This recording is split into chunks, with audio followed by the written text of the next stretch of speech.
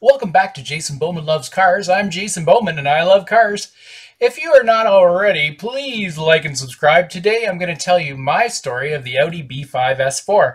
While I was manager at the speed shop, they shockingly let me hire staff. One of my hires, Mike, had the same disease we have, extreme auto-enthusiasm disorder. He had a different strain than I had though. Mike loved those funny little German cars. He had a whole posse of friends that loved them too. The German car thing was kind of a mystery to me. I was a knuckle-dragging carbureted V8 guy that had an epiphany after watching the movie and converted my religion to 90s Japanese tuner cars. Turns out if you perform a turbo or turbos upgrade and get a tune or stuff a turbo on a VR6, these funny little German cars haul biscuits. It took a while to learn the language. These German car lover guys talked in chassis codes and turbo part numbers. I remember overhearing their conversations and not understanding a word for 10 minutes at a time. I raced an E46 M3. He had me from the dig.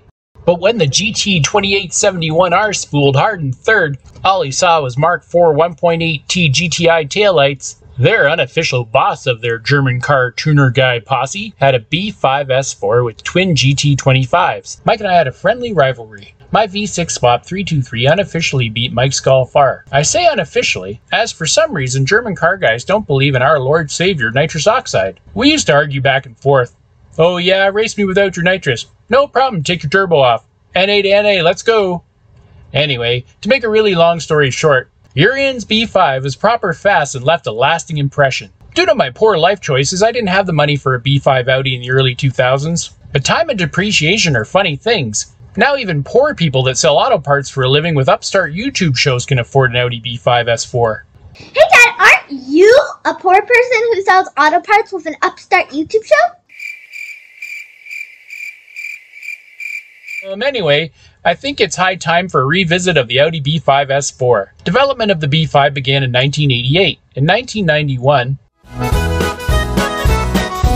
exterior styling design was chosen and finalized for production. The production of the all-singing, all-dancing Gen 2 Audi S4 Quattro commenced in October 1997. In North America, we are used to getting shafted when it comes to getting cool foreign cars, and the B5 was no exception, as we didn't get them until late 1999. We did get them for an extra year though, so I guess we can't complain too much.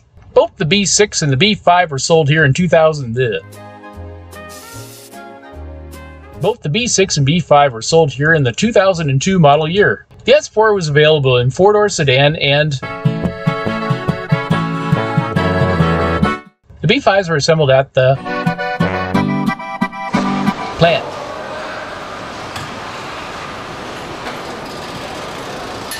Wiki claims 13,547 A4 S4s left American showrooms.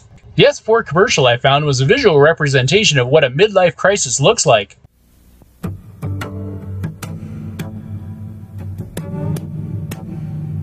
One life isn't enough. I need 2 lives. Maybe 3. For all I want to do.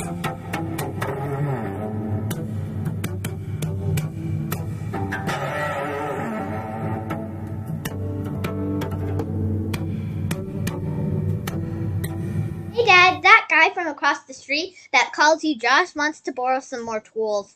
Tell him I'm too busy making YouTube videos and remind him to like, subscribe, and comment. Audi B5 specifications. Engine. The B5 S4 featured a 2.7-liter twin-turbo bi-turbo 90-degree 2.6-liter V6 engine. The engine featured cast iron block with aluminum cylinder head. The heads had 5 valves per cylinder. The double overhead camshafts were linked together with timing chains that were crankshaft driven with a timing belt. The engine also had variable valve timing for the inlet valves. The V6 had 2 parallel water-cooled Borg-Warner KO3 turbochargers that fed air to side-mounted air-to-air intercoolers. American market cars were majorly detuned to 247 horsepower and 258 foot-pounds of torque. Transmissions. The S4 was available with 2 transmissions, a 6-speed C90 manual transmission and a 5-speed ZF5 HP 19 Tiptronic automatic transmission. Suspension. The B5 S4s were equipped with 4-wheel independent suspension. Up front, the suspension was multi-link design with 4 individual control arms per wheel. Out back, the suspension had unequal length double wishbones. Brakes. The B5 S4 brake system had vented 12.64-inch diameter front rotors and 10.08 diameter rear rotors. Up front, there was 2-piston Lucas HP2 brake calipers featuring 4 pads per caliper.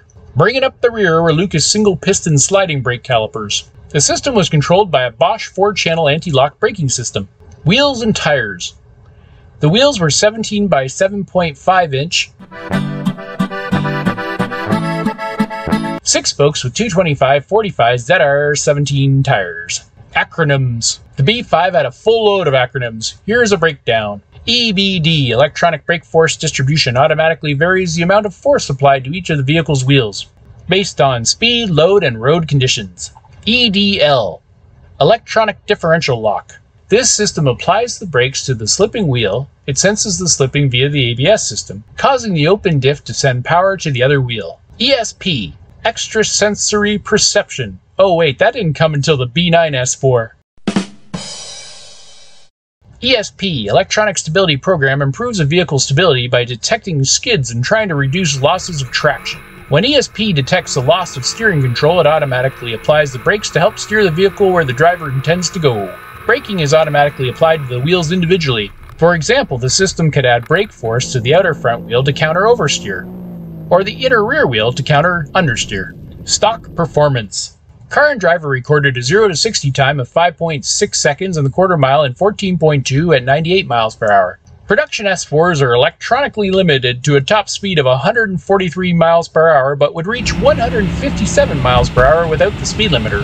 Aftermarket performance. There's a huge amount of aftermarket support for the S4.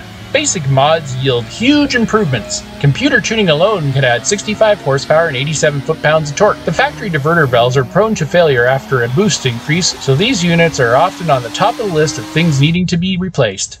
Aftermarket downpipes with high-flow cats greatly improve the power output throughout the rev range. Upgrading to RS4 turbos or beyond is commonplace. Suspension modifications. At the limit, the S4 tends to understeer and plow in stock form, so an aftermarket rear sway bar can be transformative in the handling. Coilovers are a common upgrade as well, for both handling and good looks. Racing. The Audi B5 S4 has been used in practically every form of auto racing. S4s are popular cars to drag race. That S4 just took that WRX to Gapplebee's. S4s are great cars for hill climbs.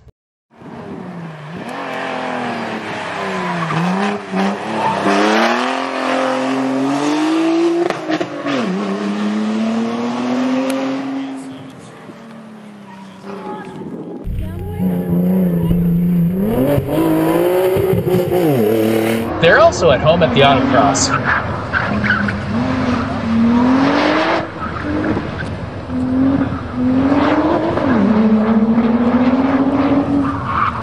Slow down!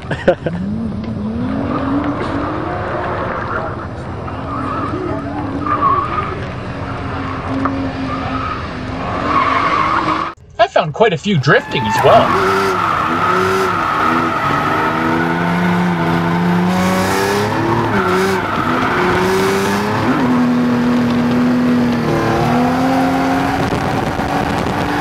The S4 is a popular car for ice racing.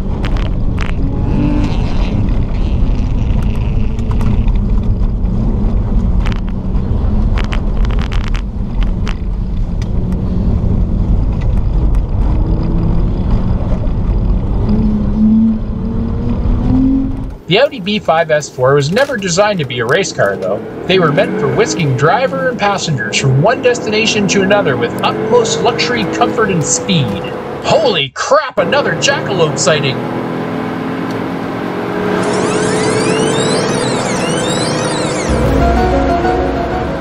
Run. Buying an S4. The experts agree there are a few things to watch out for with these cars. Buying a car that has had a timing belt and water pump service would be a bonus, as this job does not look fun at all. Cracked exhaust manifolds and blown turbos are also common. If the turbo sounds like this,